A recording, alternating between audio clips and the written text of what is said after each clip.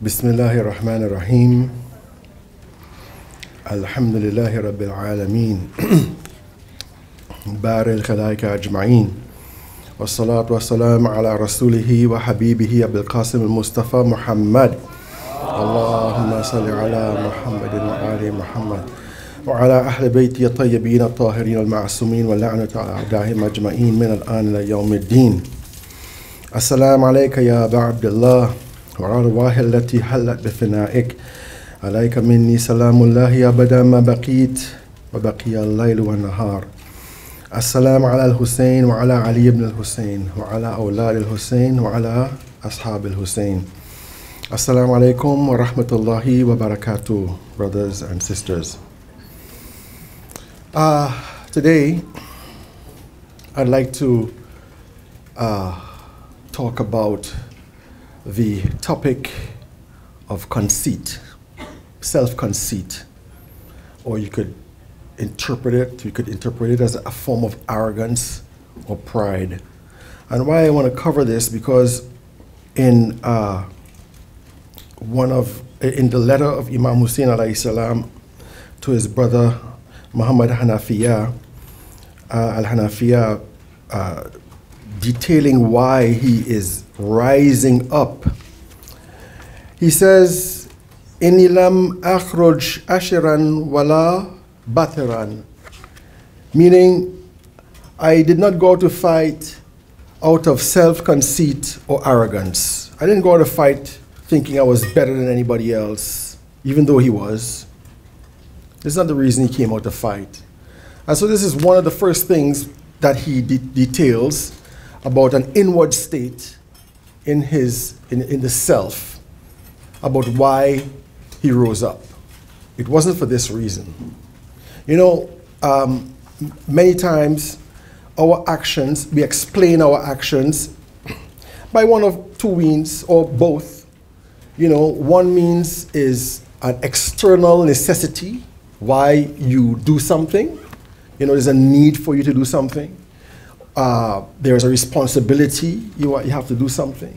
There's some kind of event or some kind of situation outside that requires your input or your effort. And the other reason why you do something, and this is the more superior reason, is because of an inward state. It's because of your own internal self.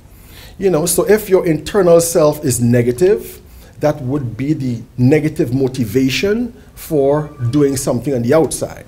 You know, for example, I want to go to university. Okay, it's an outward, an action that you want to do.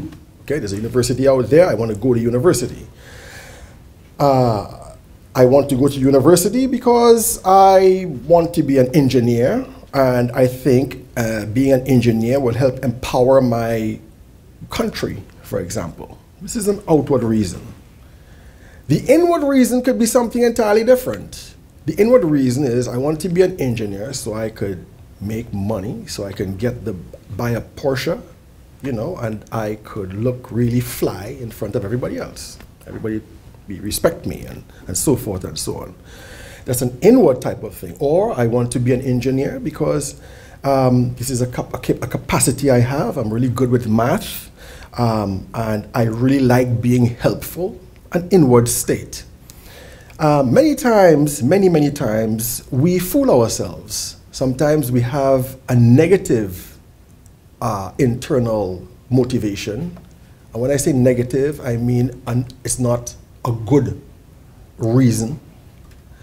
And sometimes we cannot bear to admit that we are seeking glory, or we are seeking respect, or we are seeking prominence in society and so forth.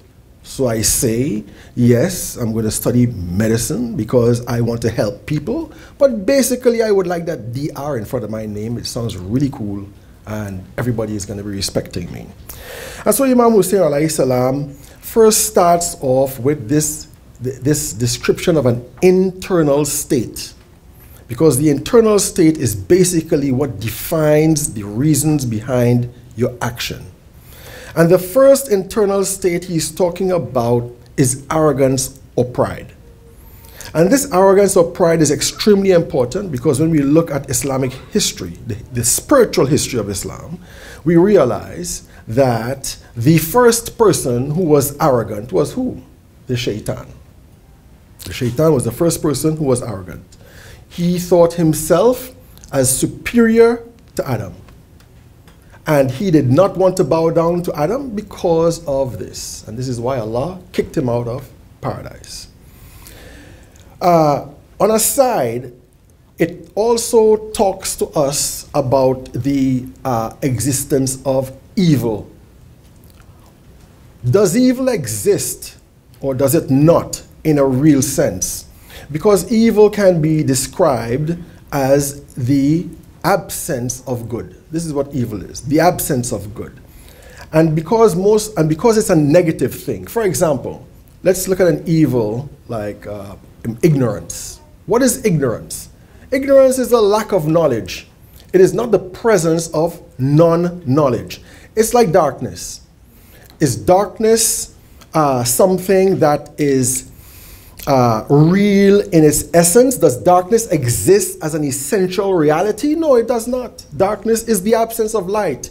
The rule, the universal rule is light. Everything is light. Everything is illuminated.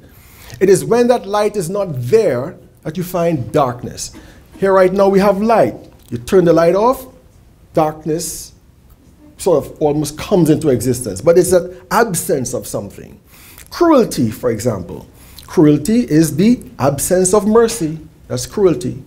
And so most of the philosophers say that evil is a negative thing. And this is a very important point because there's a very interesting question people ask, which is, if God is so good, why is there evil in the world? If God is so good, why is there evil in the world?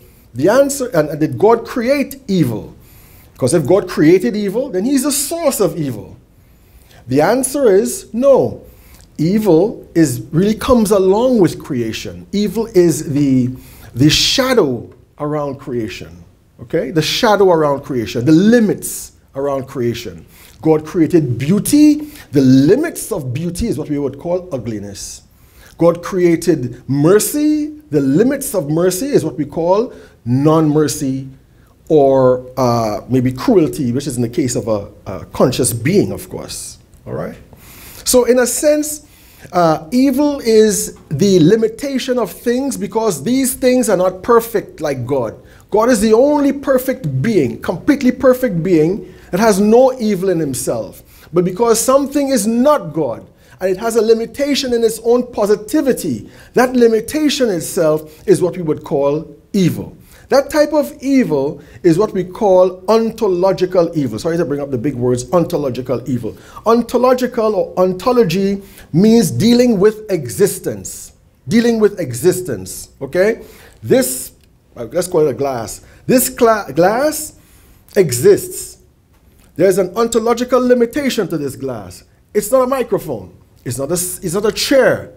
So if you try to sit on this, it would not support your weight. You will fall. You would call this evil because it's terrible. I fell because I tried to sit on a glass and it didn't hold my weight. You see what I'm saying?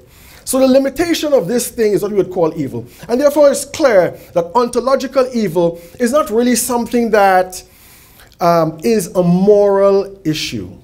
It's not really something that is a moral issue. We have no problem with this glass not being a chair. We have no problem with it at all. Then there's another type of evil. And this is a type of evil that actually can exist. But it needs a cause. It needs a medium. That is moral evil. That comes from a being that has three important characteristics in order for that evil to come into existence. That being must first of all have an intellect. Okay? An intellect which is fundamentally the ability to distinguish between right and wrong. That's what an intellect is, fundamentally. There are other aspects of the intellect, but we'll go into that. Fundamentally, intellect is the ability to distinguish right from wrong. A being must have an intellect. And so, animals cannot do evil, really, because they do not have an intellect like that.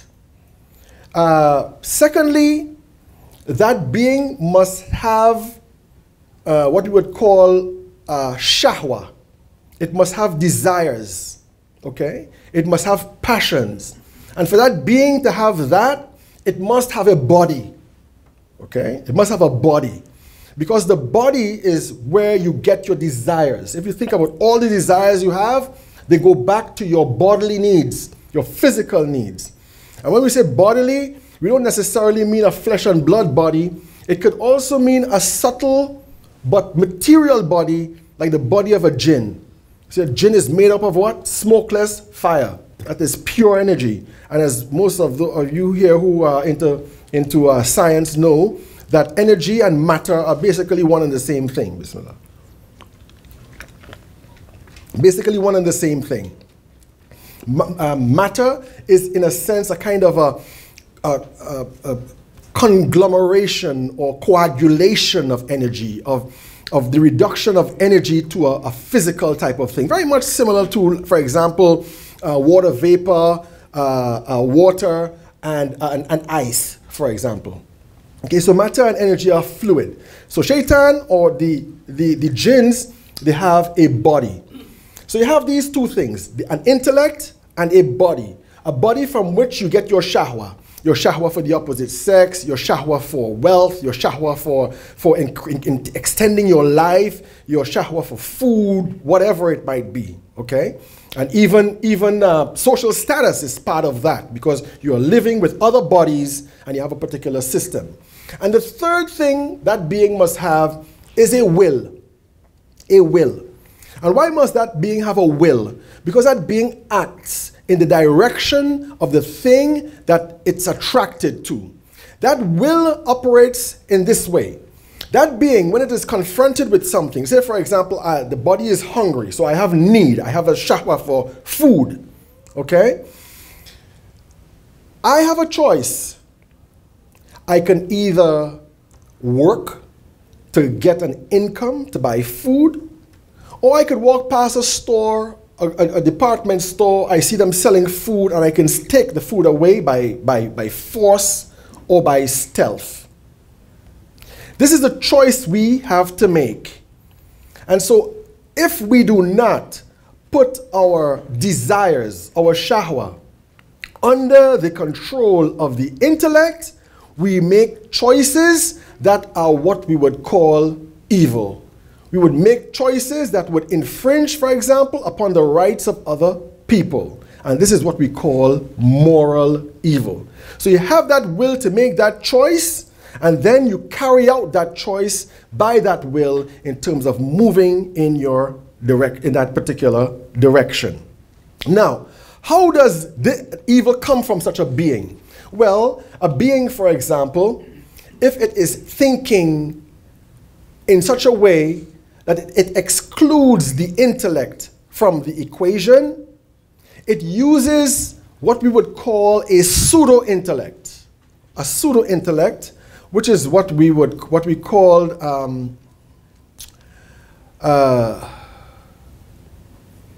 it'll come to me. But it's a different type of wahm. It's called wahm, okay? And you find in contemporary psychology, they don't really talk about wahm. Okay, wahm is a type of imagination that comes into the mind. And remember, the mind has different levels. Okay, some of the scholars say the mind is related to the body, is related to the soul, okay? Whereas the intellect is something far superior. The intellect is connected with a human being, is related to a human being, but it is not the product of a human interaction, okay? Now, I'll give you an example of what wahm is like. Let's say, for example, I am hungry. I'm on my way home to eat. What happens to me is I imagine the food in my mind. You know, my mom calls me and says, I cooked you something really nice. You love it, your favorite food. All right? I go home. On my way home, I'm thinking about this food. I'm imagining this food and so forth and so on. All right? Until a point is reached when I get to the food, I am really craving that particular food. That's a kind of a wahm. Huh? Or for example, I have a great desire for something. The desire is always present in my mind, and I develop in my mind a type of psychological justification for this. This is the psyche. All right? This is what we call the nafs. The nafs on that particular type of level. And sometimes we confuse ourselves between the wahm and the intellect. And now, so you have a situation where a person, or sometimes in this case, a class of people who share the same shahwa and share the same wahm. And out of that wahm, out of that pseudo-intellect, they develop a system that justifies this. And I think you know what I mean. When you meet somebody who always does wrong things, if you notice, they have a reasoning behind it. They have a worldview sort of behind it that justifies that particular action. And that machinery in the mind creates an outward reality. Like, for example, laws, if they come to power, for example. You know, laws and rules and a system, what you might call an ideology, in order to satisfy this particular desire that they have. And a good example of this would be all of the oppressive systems that we have seen in the world, like Nazism or apartheid or Zionism and things like that. They come from a negative point of view, you see? Why is it, for example, that in Europe and in Western countries, they all talk about the rights of refugees? They all talk about the rights of refugees to go back to their country. But when it comes to Palestinians, they just can't comprehend the extension of that reality to them. Why? Because they created a system that excludes that particular type of reasoning. Because that is not intellectual, it is wahmi. And when you create that particular system, what happens is a natural human tendency is to live in conformity with that particular system. So you found that, for example, in Nazi Germany, we cannot say that German people are bad, but the majority of German people actually supported Nazi ideology, actually supported it. You know, if you look at for Israel, for example, today, you'd find that an Israeli would be non-racist in America, but be racist in Israel. Okay? How is that possible? Because it's a system that when you enter it, when you enter that system, you tend to fall in conformity with that particular system. You know, I mean, for example, you know, I remember in Iran, you know, there was a lot of Afghani refugees, and because these countries are not as I guess, advanced economically speaking, to be able to integrate them into the economy and so forth, you'd find that many of these people tending to work in menial jobs. They would tend to be, you know, people who are digging the streets and, you know, serving tea and so forth and so on, till that system becomes one where people sort of conform their minds to it. So they'd ask me, you know, Haneef, you know, you from Canada? Are there Afghanis in Canada? I say, yeah, there are Afghanis in Canada. What do they do? You know, do they do the same thing? Do they serve tea and dig the ground and so forth and so on? I tell them no, right? I try to counteract their racism. I tell them the majority of them are professors in universities. But it's true, a lot of them are not people who dig the ground and serve tea and so forth. But if you're there and you see this all the time, then you start developing what? A wahmi understanding, a false understanding, which is what we call stereotyping. Okay? So for example, in these countries, Gulf countries, for example, you see the majority of people who serve tea and serve you in the house and so forth, tending to be people from Bangladesh and the subcontinent and so forth and so on, right? After a while, you develop an idea that naturally these people are like that. Where is that coming from? Is it coming from the intellect? No, it's not coming from the intellect. It's coming from the wahm. And that wahm maintains that particular outward state of affairs till that state of affairs becomes something concrete, and here you have now evil existing as a particular reality in the world.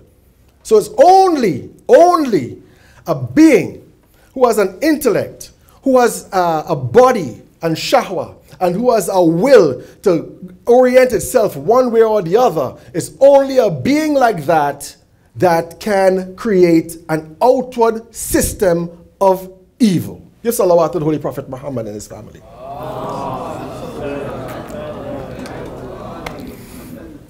Now you see where, for example, arrogance comes in.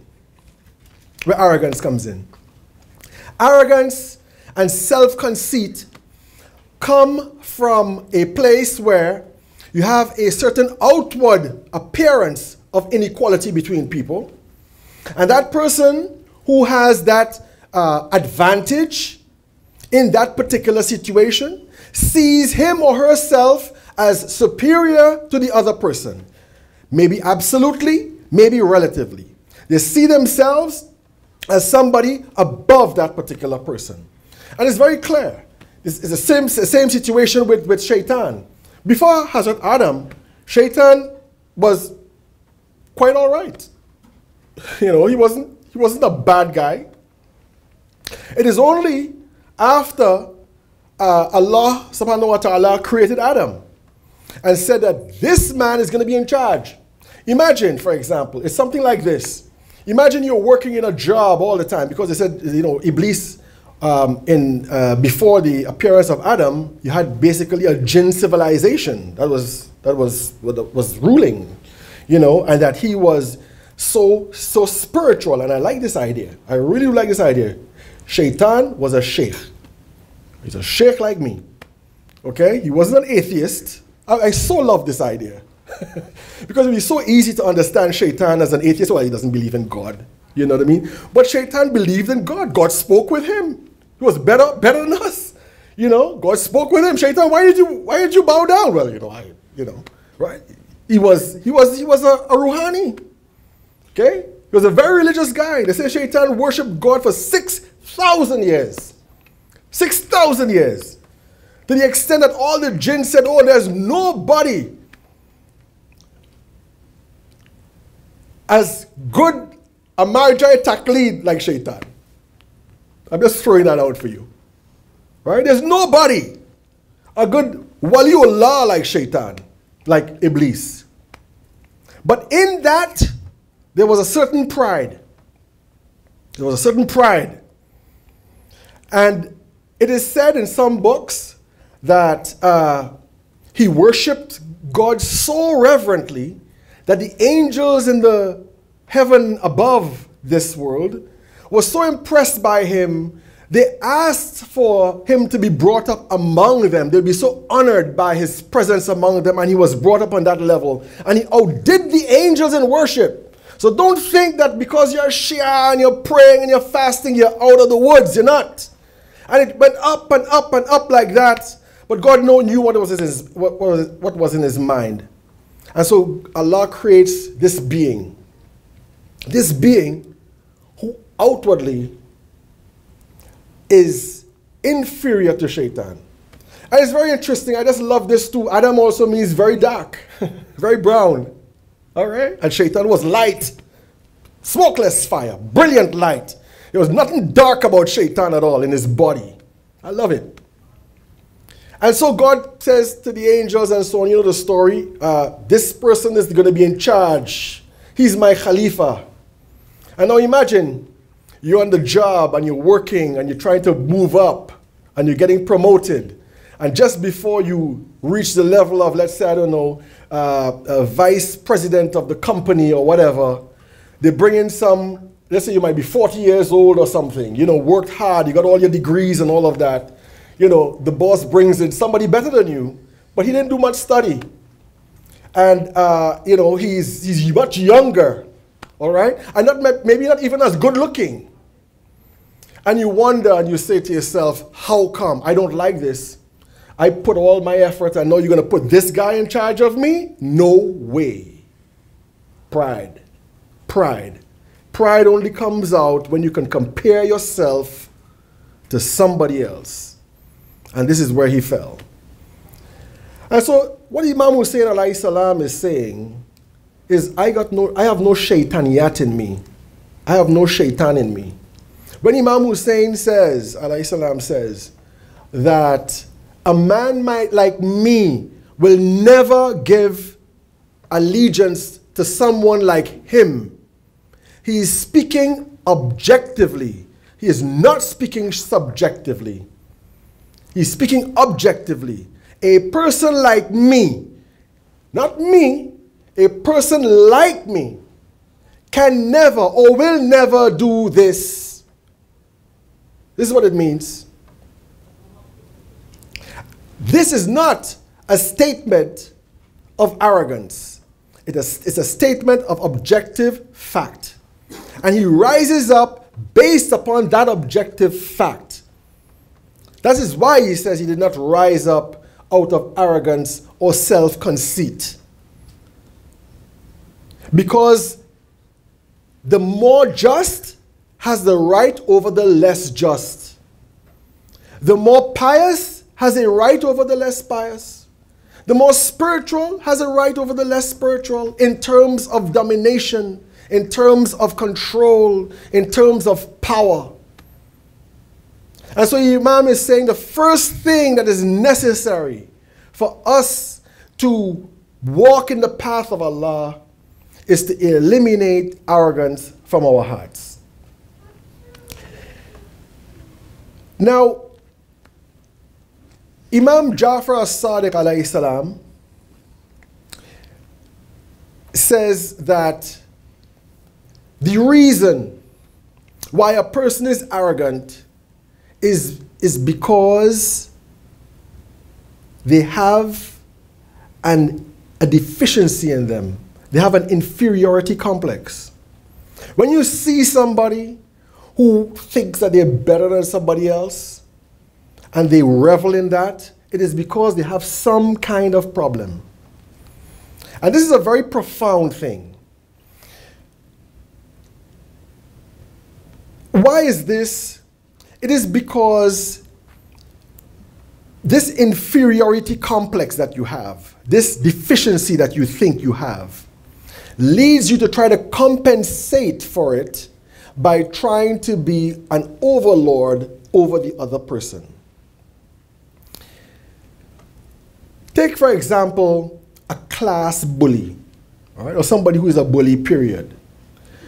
You find that a lot of young kids who are bullies on the playground or in school are kids who are actually being bullied by one of their parents. Are kids whose father or mother or something belittles them at home. And because they have this problem, because they want to compensate for it, they want to eliminate it, they compensate for it by bullying somebody else, trying to belittle somebody else. Okay? This is why, for example, it is not encouraged for us to act arrogantly, but it is encouraged for us to act arrogantly with the arrogant. It is encouraged for us to act arrogantly with the arrogant. Not being arrogant, but act arrogantly towards them.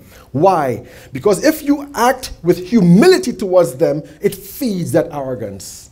Because humility is down. Humility is in the valley. Humility is something, is tawadhu. You know, it is making yourself haqir, is making yourself small with respect to other people. But with the arrogant person, you feed him. You actually justify that arrogance. And this is why, for example, it is very important for you to treat them the same way. And this is why you find, for example, in that Battle of Karbala, you find that some of the soldiers respond, the companions, Imam Hussein alayhi salam, respond to the forces of Yazid with an apparent arrogance. You know, you ain't nothing. You know, I'm everything, and that type of thing, because you're actually fighting that arrogance in their soul. A lot of, for example, spousal abuse. Men abusing wives. Okay? It comes from a man either coming from a family where his father was not someone who pulled his weight with respect to his mother, for example. Okay? It could come from a man who had been actually bullied by his father or bullied by his mother. Okay? And he wants to take it out on his wife. All right? It comes from a man who has some kind of inferiority complex in himself that requires him to try to take it out under somebody who is under his dominion. And so, when we are confronted with a loved one who is treating us in this way, it is not enough for us to confront that particular act just on the surface of the act itself. You have to go below. You have to find out what is the weak point, the weak nature of that person that they had this particular feeling. And this requires communication. It requires communication and to work to help them solve that. And if you or me, we find ourselves acting in the same type of arrogant way, we also have to ask ourselves, really do some serious introspection and say to ourselves, why? Why am I behaving like this? What is it about myself? What has happened to me in my past, in my upbringing, in my growth in life that makes me this way? And you will find the answer if you're really honest with yourself. And once you find that answer, you will be able to cure that particular problem. And if that husband, I say husbands quite more so than wives, but there are wives who also bully their husbands as well. If that answer cannot be found by the perpetrator of that, then that person needs the help of their spouse or of a therapist or something like that to be able to conquer that particular feeling. Give salawat to the Holy Prophet Muhammad and his family.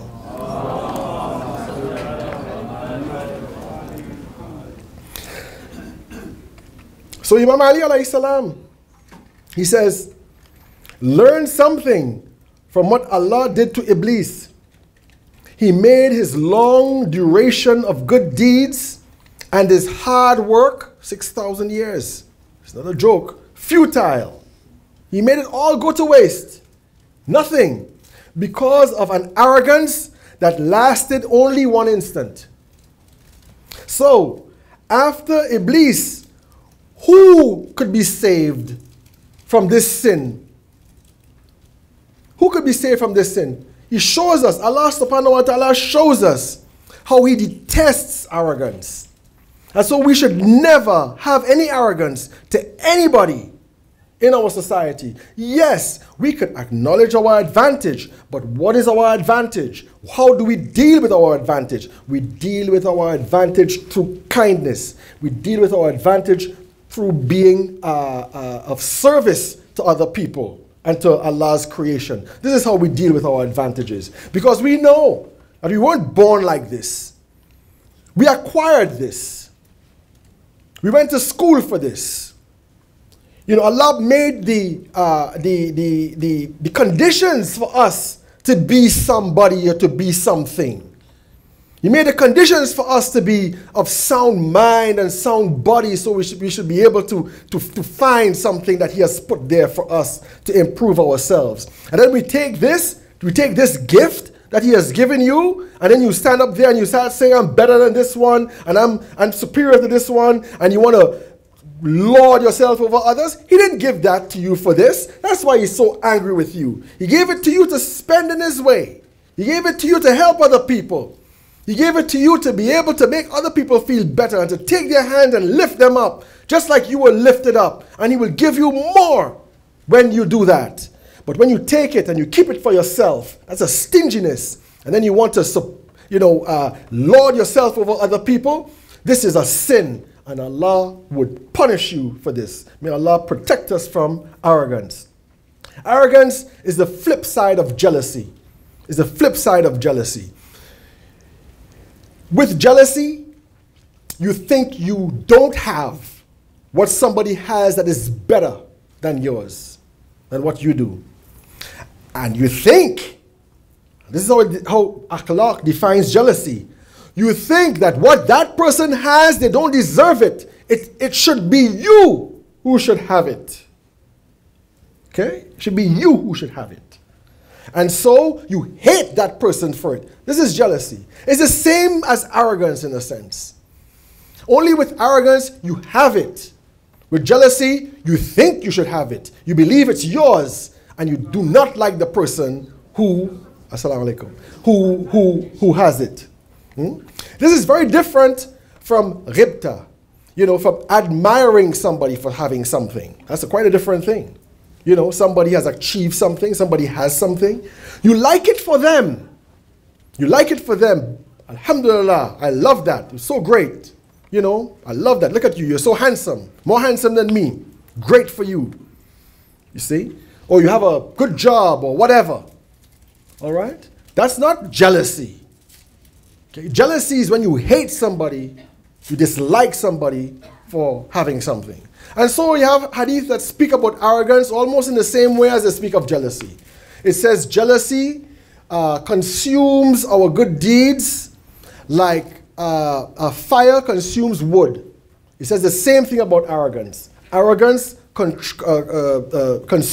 our good deeds just as fire consumes wood. So arrogance is a very, very evil thing. One of the descriptions of the arrogant person is that the arrogant person is not intelligent. In fact, the arrogant person is called stupid. An arrogant person is called stupid. And it says that arrogance is like a tall hill, a tall mountain, whose summit is made of rock. And when the rains fall, it flows from those rocks. It doesn't sink into those rocks, but they flow down into the valley. And it is in the valley that the vegetation grows and the rain manifests itself as something to water the plants and so forth. That rain is the intellect. That rain is the knowledge, is the goodness that comes from Allah subhanahu wa ta'ala. And the arrogant person, because they are arrogant, cannot absorb that. Because to be able to absorb knowledge, requires a level of humility. And when I say knowledge, I don't just simply mean knowledge, going to school or university and so on. No. I mean knowledge of the world, knowledge of life, knowledge of your environment, your surroundings, and so forth and so on. For example, if I'm an arrogant person, I would not be able to distinguish between people in this crowd, for example, who can help me.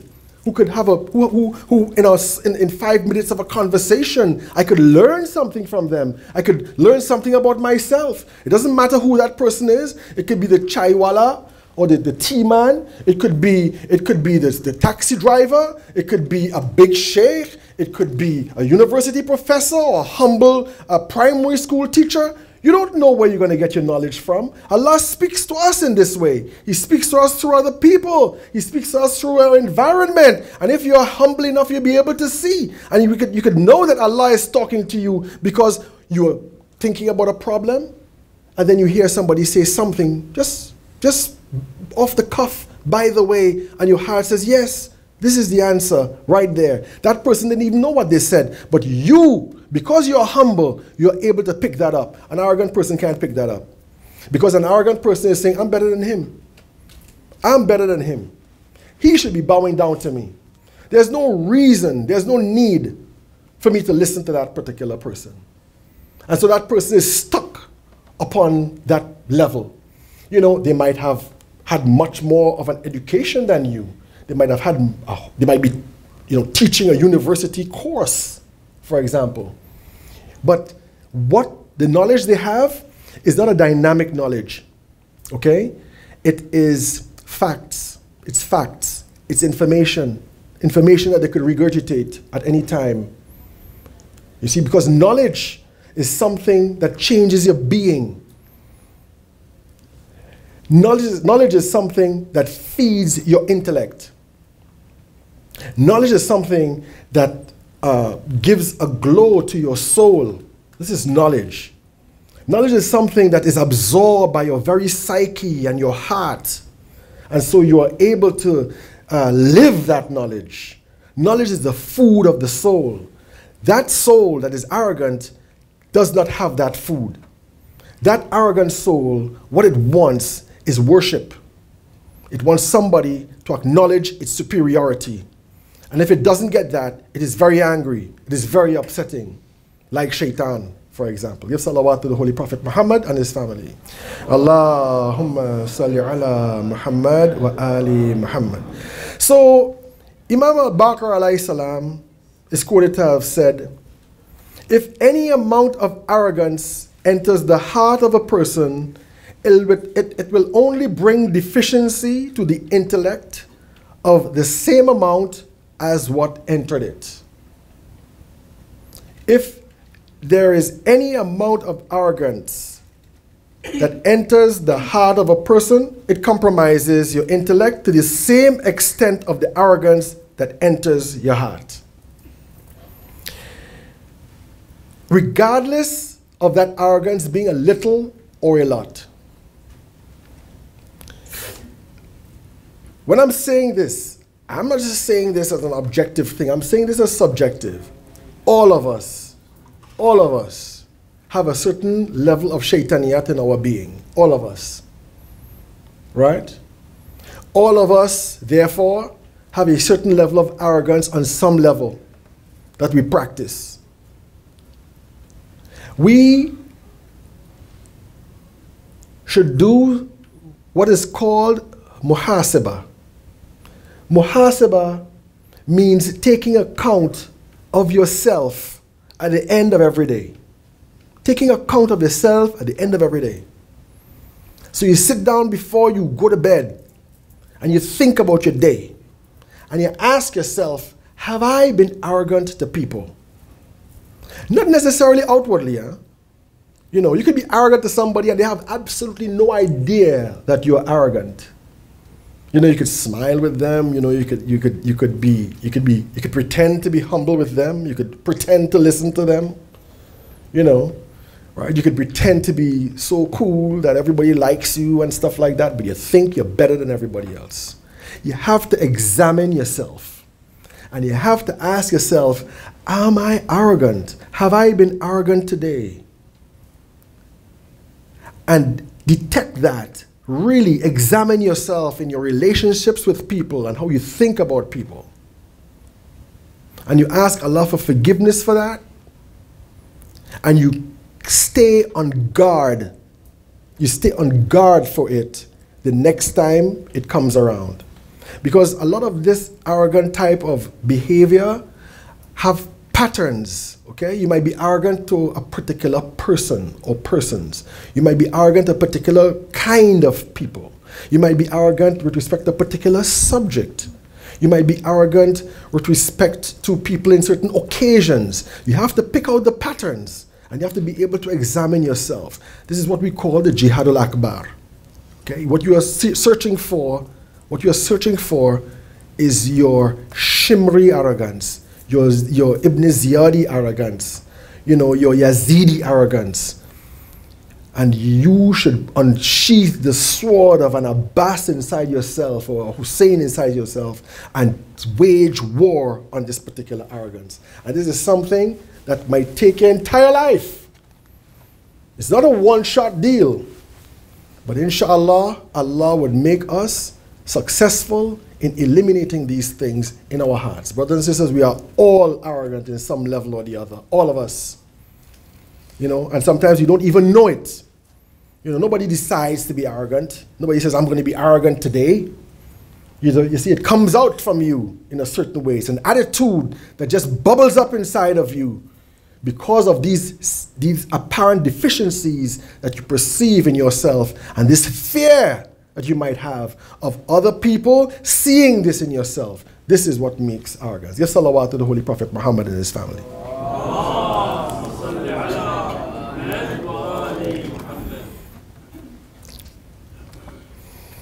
So arrogance on the outward, on the inward we know arrogance is a state of the mind, a state of soul. But outwardly, it is manifested in an aggressive way. It is one, therefore, that repels people from you. It doesn't draw people to you, it repels people from you.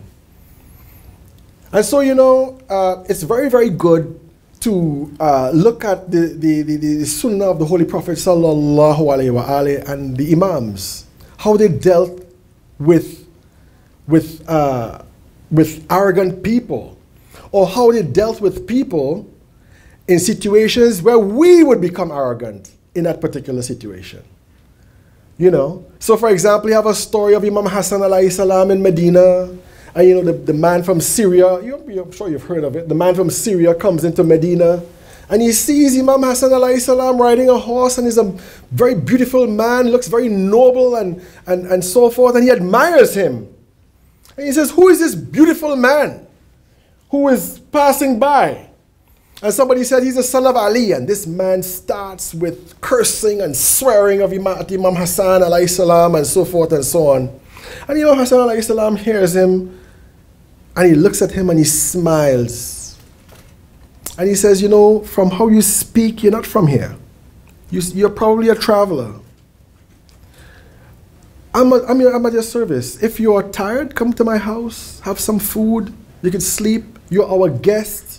And Imam Hassan alayhi salam is so nice to him, and the man goes to his house and so forth, and then the man becomes a Shia. He says, you are truly the son of the messenger of Allah subhanahu wa ta'ala. And I mention this because I tell you something.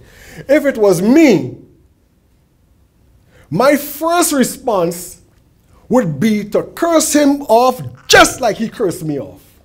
Because what is this? This is that flame of offense. How dare you speak about me like this, for example. This is arrogance. Huh? He's wrong. You see, but because it wounds your ego, you want to be angry and you respond to that person the same way. And I tell you, it's very, very difficult. It's very difficult to control your anger at people when they, as we say back home, they mess with you, you know, when they insult you or whatever. It's very difficult to smile with somebody like in that situation, like Imam Hassan alayhi salam. You know, you have to actually, as I say, begin on the outside and come on the inside. You have to actually act. You have to act as you are humble in order to find that humility in yourself. You have to go against yourself. You have to say, no, I'm not going to do this. I'm going to do the opposite. I'm going to be nice to that person, even though they curse me off. And that's a tough one. The Holy Prophet sallallahu alaihi wasallam said, the strongest of you is not the one who can lift the heaviest rock. The strongest of you is the one who could control their anger. And this is a process. The more you do it, the easier it gets. The less you do it, the harder it gets. This is the jihadun nafs. And so we have to be always on our guard, like a soldier standing outside the camp, preventing the enemy from coming in. A sentry. You have to be always on your guard with respect to that nafs.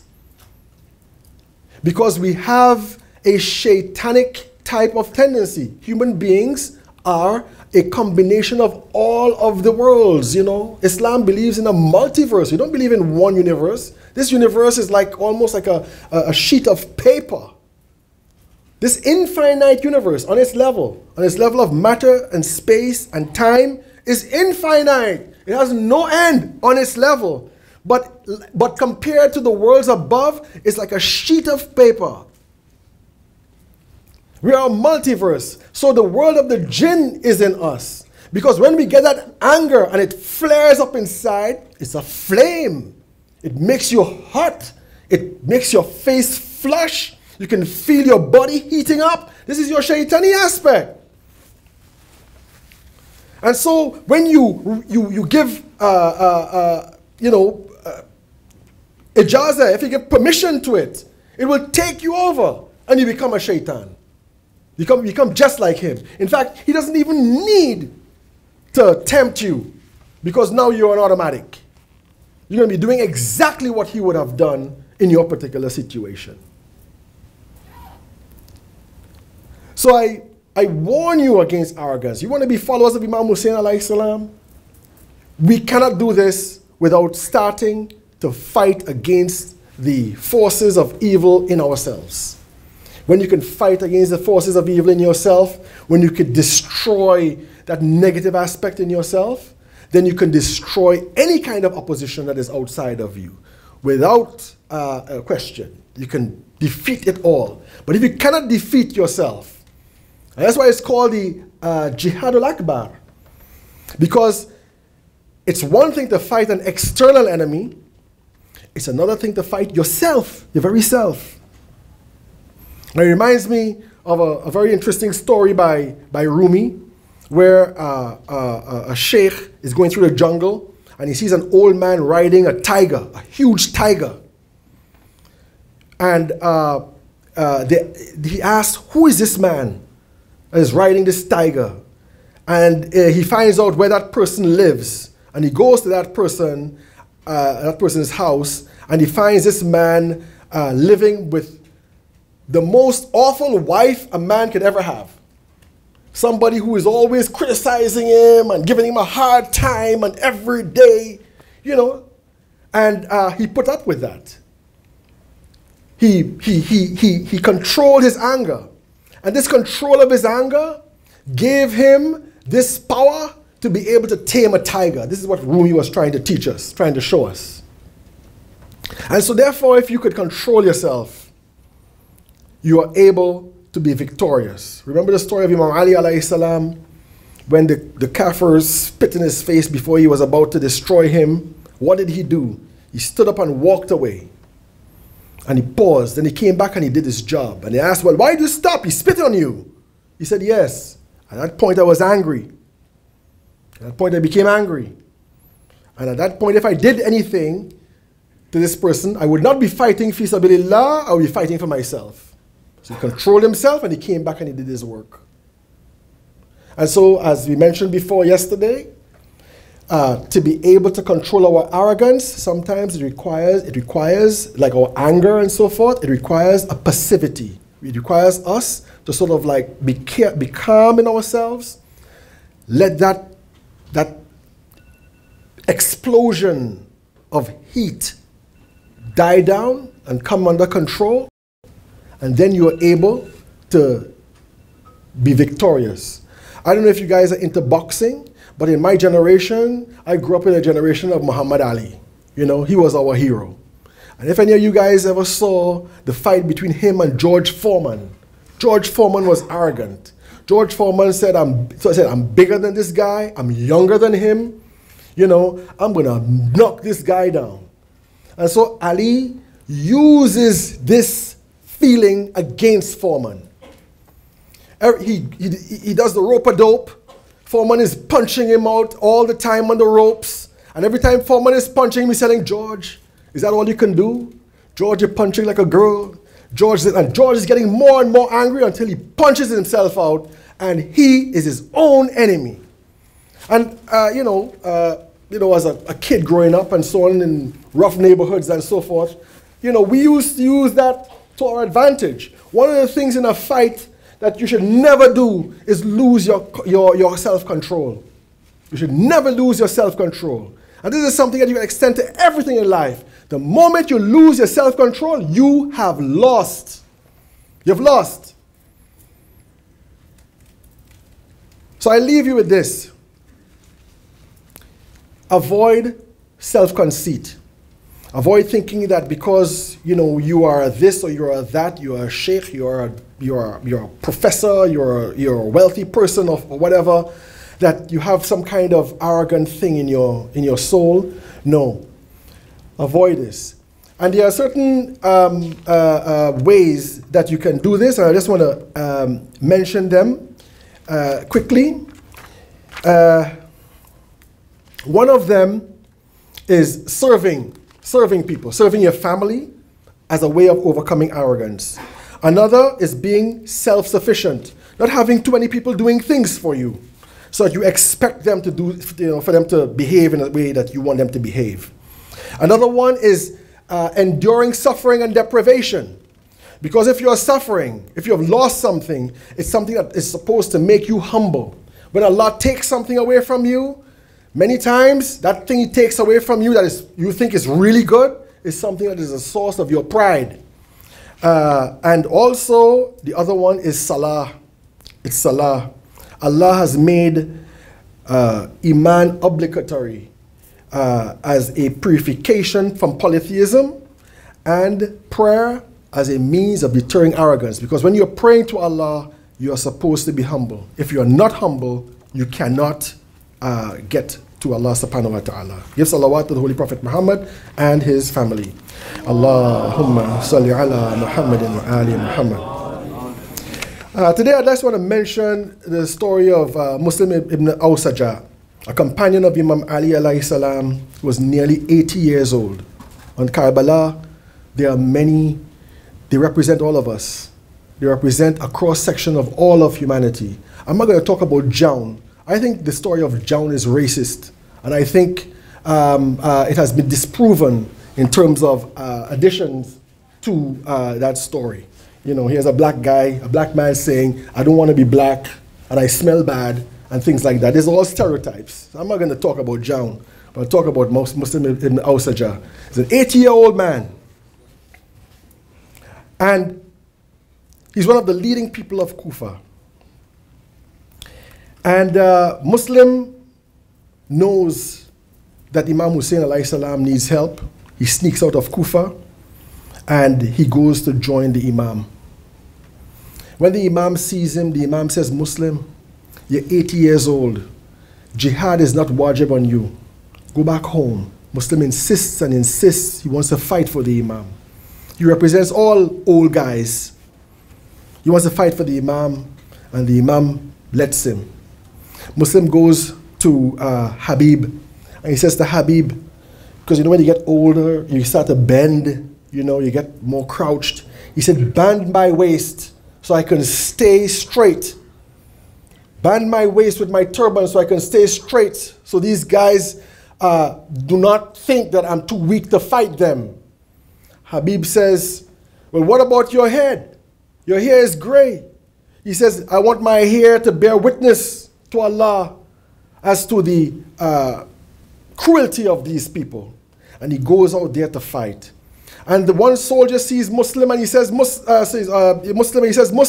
what an old guy like you is doing on the battlefield. Why don't you go home?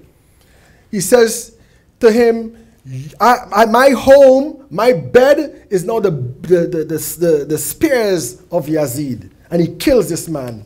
This old man fought with a spiritual power and dispatched many of these soldiers until all of them ganged up upon Muslim and destroyed him and killed him. While Muslim is lying on the ground, bleeding, Imam Hussein alayhi salam comes up to this old man and he cradles this man's head. And Muslim looks at Imam Hussein and he says, oh Imam, how did I fight? And the Imam said, you fought like a true follower of Ali. Muslim took the Imam's hand and weakly brought it to his lips. And in the kind hands of the Imam, Muslim passed away. Assalamu alayka ya Aba Abdullah, wa al-wahi allati hallat bifina'ik. عليك مني سلام الله أبدا ما بقيت وبقي الليل والنهار.